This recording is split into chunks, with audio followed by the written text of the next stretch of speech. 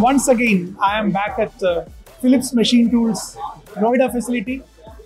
A great Friday morning, a lot of vibrant, lot of positive energy here.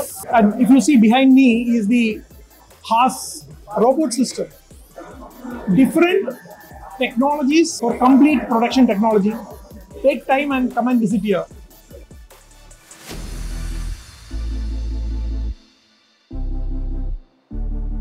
Additive manufacturing and subtractive manufacturing, the design philosophies are really different. So the traditional companies who have been using the subtractive manufacturing, if they can think of a process of improving on their design philosophy, then they can really take advantage, making really good world-class product using both the technologies in synchronization. And that is what we need to do. Subtractive manufacturing is not a replacement of additive manufacturing. Additive manufacturing is not a replacement of subtractive manufacturing.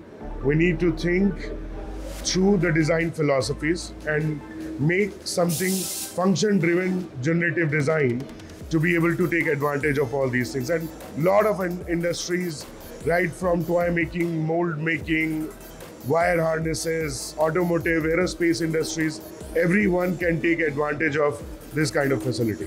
I would like to thank Mr. Mishra for coming. And Raphe is the pioneer in the Indian defense industry, and I think that Mr. Mishra is, I would say, the Elon Musk of the defense industry in India. So it's like really good to be with him. I think that this showcase exactly what he said, right? Subtractive and additive manufacturing both have a very important role to play in the manufacturing landscape, and unless we understand the design philosophies of both and we are able to marry both and use them in the right way, it is really going to be very difficult for manufacturing overall to move forward. It is pioneers in the manufacturing industry like Raphe who are truly exploiting additive manufacturing and are complementing it with subtractive wherever required, which is, I would say, path breaking.